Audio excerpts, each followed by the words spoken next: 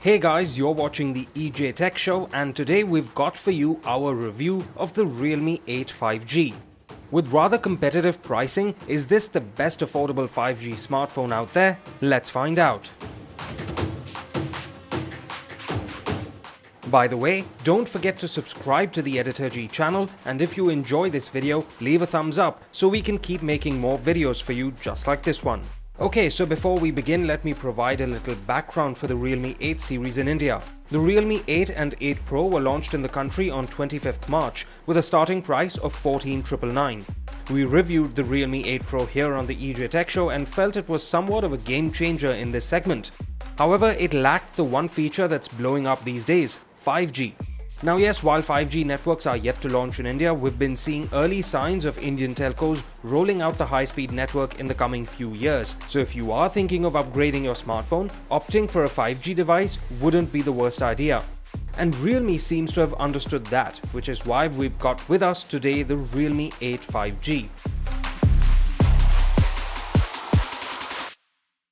The Realme 8 5G sports a 6.5-inch LCD panel with an FHD Plus resolution and 90Hz high refresh rate. Now while both the Realme 8 and 8 Pro get AMOLED displays, they run at a standard 60Hz, so it seems the 5G model has switched to LCD in order to provide a smoother experience while also keeping the cost of the phone in mind. This, I think, is a smart move from the firm. Now, despite being an LCD display, colors are quite vibrant and everything looks crisp thanks to that FHD Plus resolution. However, it is worth noting that the Realme 8 5G does not get Widevine L1 certification for Netflix, only Widevine L3 certification here. When it comes to design, the Realme 8 5G looks quite modern and different from the rest of the Realme 8 series. There's a rectangular cutout on the back for the triple camera system, and the back is glossy plastic, which is certainly prone to dust and scratches.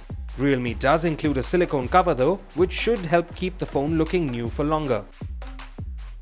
We received the supersonic blue color, which reflects light in a manner that makes it look like it's coming from the camera cutout. Pretty cool.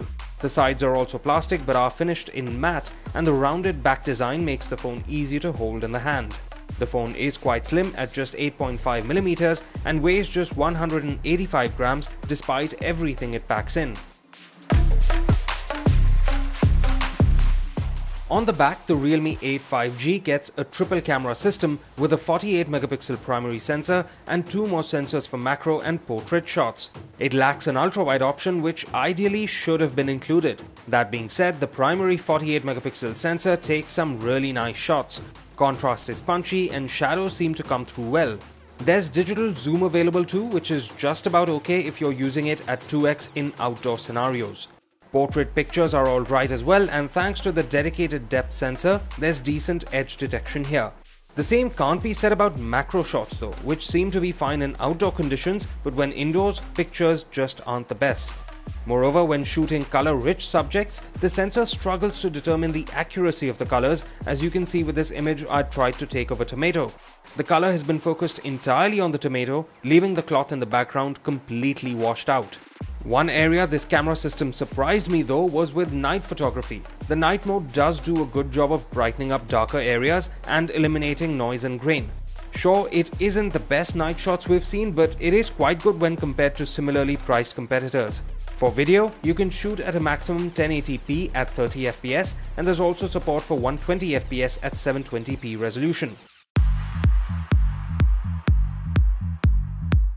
For selfies, the Realme 8 5G gets a 16-megapixel sensor, which takes decent selfies even indoors. However, the images are a bit soft, and while the portrait mode does do a good job of blurring out the background, edge detection isn't very accurate. Videos with the front camera can be shot at up to 1080p at 30fps.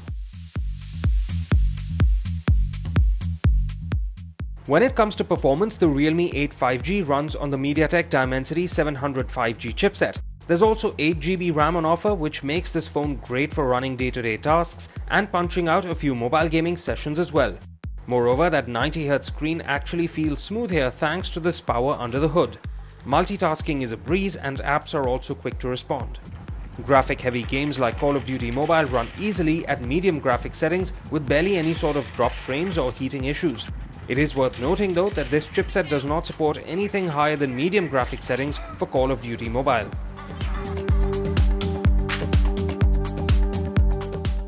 There's Android 11 out of the box on the Realme 8 5G, which is good to see. That brings all the latest features like Nearby Share and offers the most modern Android experience currently available. There's also Realme UI 2.0, which has seen some significant improvements over the years.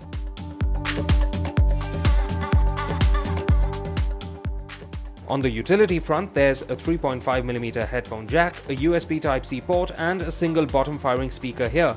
There's a 3-card SIM slot that can take up to 2 SIM cards and 1 microSD card all at once. There's also a side-mounted fingerprint scanner here which unlocks the phone very quickly and rarely gave me any failed inputs. Now, battery life is one of the key highlights here on the Realme 8 5G as it gets a large 5000 mAh unit. This gave me on average around 8 to 10 hours of screen on time even with the 90Hz option turned on.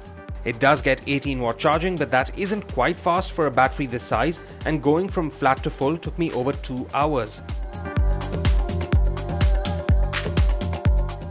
All in all, the Realme 8 5G aims to offer customers the benefits of 5G whenever it rolls out at a price point that doesn't break the bank. For day-to-day tasks, it performs very well and can even handle a few intense gaming sessions without any issues. If that's what you're looking for in a smartphone, the Realme 8 5G might be the right phone for you.